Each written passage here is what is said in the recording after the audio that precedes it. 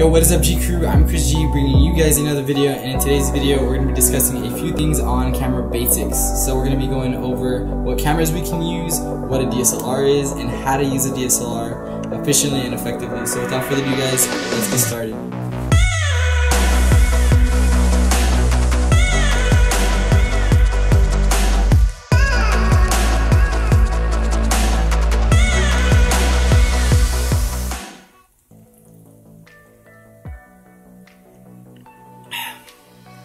Well, I hope you guys enjoyed that little sequence.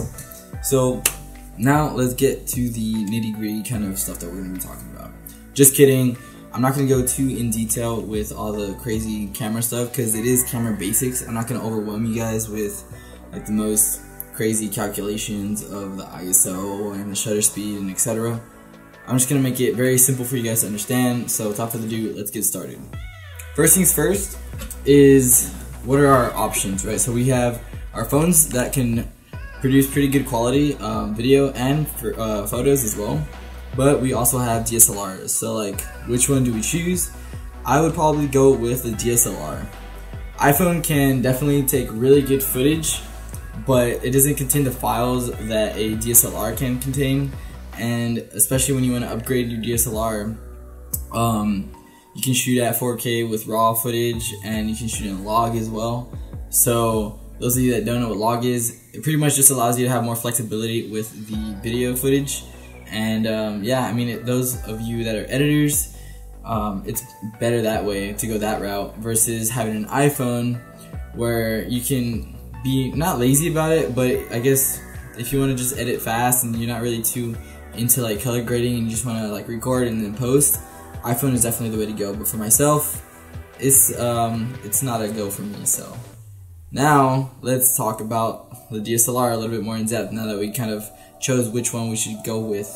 So the DSLR, yes, this is actually not my camera. Those of you that are wondering, like, how am I recording myself and there's a camera right here? Well, this is actually my dad's camera. He has the SL3 Canon and I have the 80D, so I'm actually going to be switching to Sony. So those of you that are Canon users, I'm sorry, but let me know whether you're using Sony, Nikon, or Canon, or if you're using another brand like Fuji or whatever.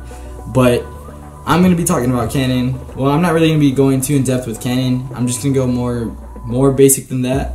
So we're actually going to be talking about what the three main components are of a camera. So on the top of a camera, there is some presets. I'd call them presets. I don't know what their technical terms are, but you'll see one with M.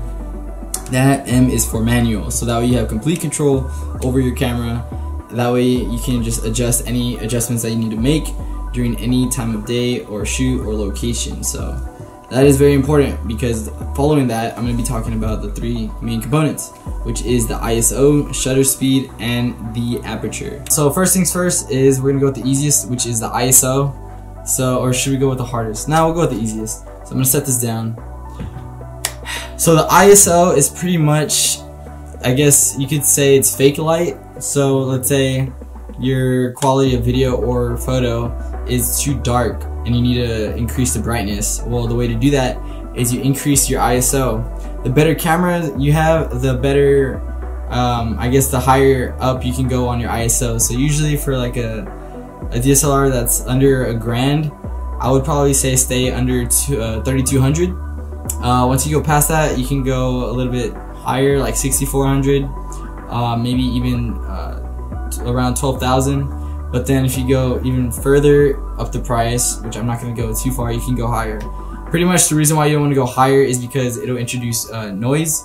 And those of you that don't know what noise is, it's pretty much like that graininess in your footage or pictures that don't make the film or photo look too good. So kind of stay away from that. I mean, unless it's a look you're going for, then by all means go for it. But I personally don't want that. So usually you kind of just want to keep your ISO low so that way you get the best quality of footage or pictures. But yeah, that's ISO. It's pretty much just fake light. Next up is shutter speed. So shutter speed is the time that the camera opens itself. Sounds kind of weird, right? Yeah, but it's the amount of time that the camera's shutter opens to let in the light. So let's say I have it at 1/100th of a second, then it's gonna be super fast. So I always tell my friends that ask me like, how does the camera work? And I have to obviously tell them these 3 main components, and then I go to the shutter speed. Usually the example I go with is, let's say you're taking a picture of a basketball player. He's going in, he's jumping really high, he's going for a dunk, and someone's gonna block him, but they don't because they suck. But yeah, he's up in the air and you're trying to take a quick photo of him. Obviously you want that shutter speed super high because you don't want it to be blurry, and it's really epic shot, and then you're gonna be the one that screws it up because you don't know what shutter speed you should have it at. So I've never actually captured a photo like this, but I would probably just be safe and probably shoot at like 5/100th of a second or higher.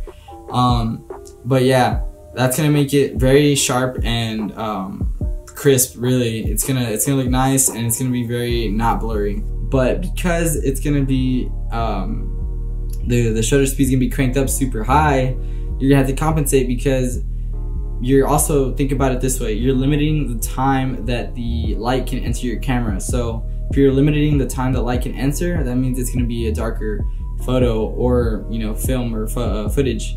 So because of that, now that you know what ISO is, you can increase the ISO and increase the shutter speed as well. So that way you can compensate for those two.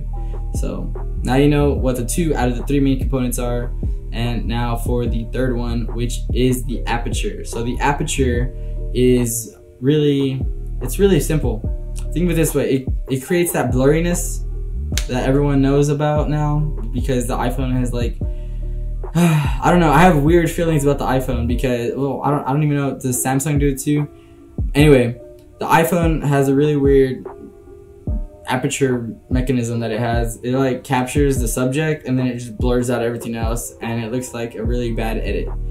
Personally, it looks like not natural to the eyes. So the way I always tell my friends is, look at like your fingers or something, and then it'll like, I don't know if my camera even focused on here, but anyway, on your own time, like look at your hand or whatever, and then you'll notice that the background is just naturally going to be blurry. So Canon and a lot of other DSLR brands or camera brands, they did a really good job of mimicking an eye. So it looks very natural when it does it. So that depth of field looks very realistic. And not only that, what it's actually doing to the camera is it's opening up the aperture, or I guess the lens or whatever you want to call it. Like I said, I'm not gonna go too specific because I don't really know the nitty-gritty stuff. It's kind of pointless to know personally, but it pretty much opens up the camera so that way it can make it blurry. I don't know how that works, but it does.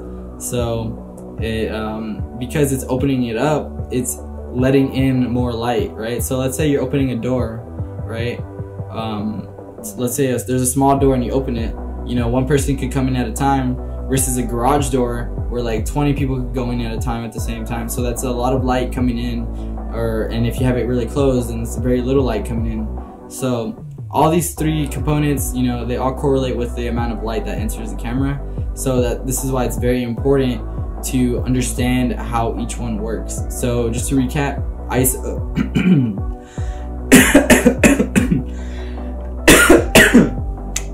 Wow, I almost had I don't even know. Wow, okay. Sorry about that. I don't know what I just had a cough attack, I guess. Anyway, let's recap. So the first one is ISO, which is fake light, right? So fake light is needed whenever it's too dark. So shutter speed is the speed of the shutter, I guess, opening for the light to come in and then closing right away, and that captures the image. And then third is the aperture, which is how wide the camera opens up for you to take the picture. So it increases the amount of light that comes in. So those are the 3 things, guys. It's not that complicated. I know it might seem overwhelming at first, especially when you're trying to get into the hobby. And if you're watching this video and you're trying to learn more, I can guarantee you that you're going to feel overwhelmed, because I'm pretty sure you've looked up more videos as well on top of this one.